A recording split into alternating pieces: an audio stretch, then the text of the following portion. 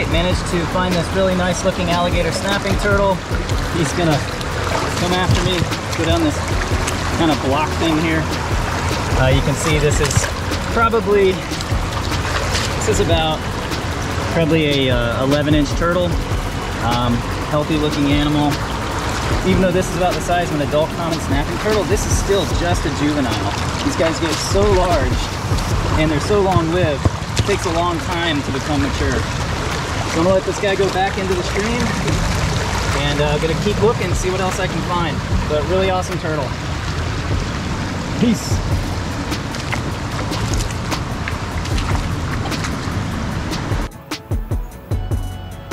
This time of year, these become a common sight. I think I've featured these before on the channel.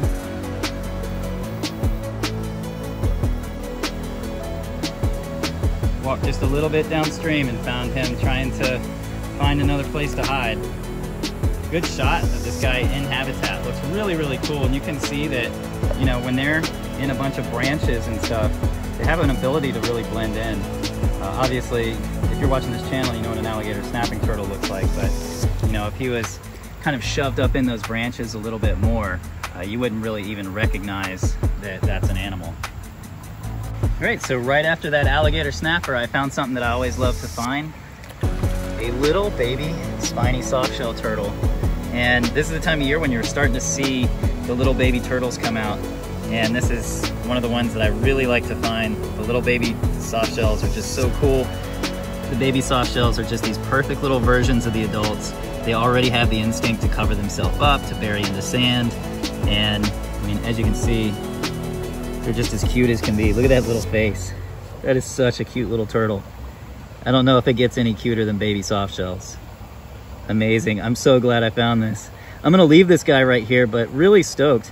As these guys get older, the females will start to develop a camouflage pattern where the males will kind of continue to have more of that polka dot pattern. So you can actually sex these guys at a pretty early age, which is really neat. But like I said, I'm just gonna leave this guy here, maybe shoot a photo or two, and I'm gonna keep looking because there's probably more baby turtles out.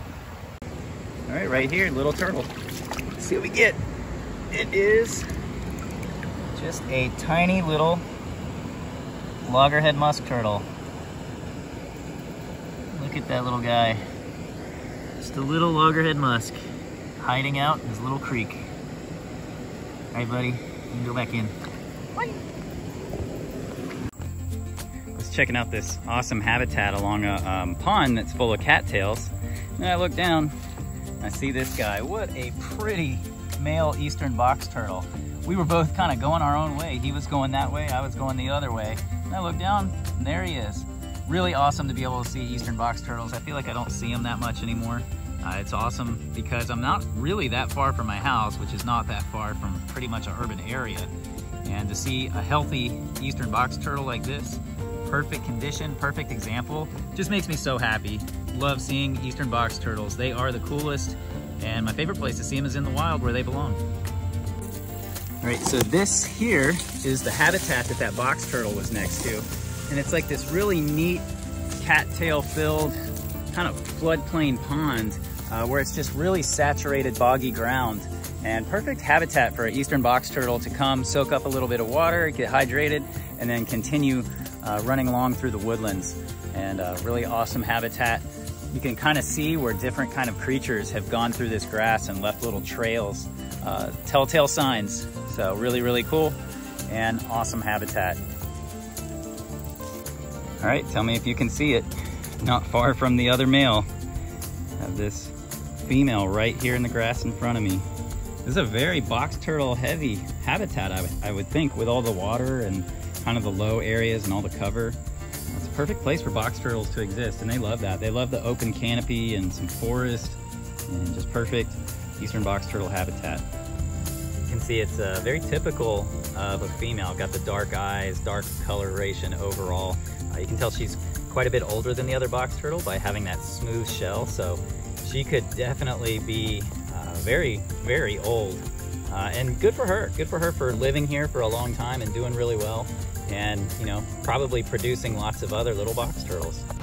All right, so right here I spotted a little soft shell moving along this edge. Let me see if I can find him. There he is, right there. I don't know if you can see that, but he is right there. Come here, buddy. Fresh hatch, spiny softshell. Pretty little guy. It's always neat to find these guys when they're this small. And this one was just creeping along this edge right here. Shallow water. Baby turtles love shallow water and lots of cover. So just gonna let this little guy go. See you later, friend. He's gonna disappear.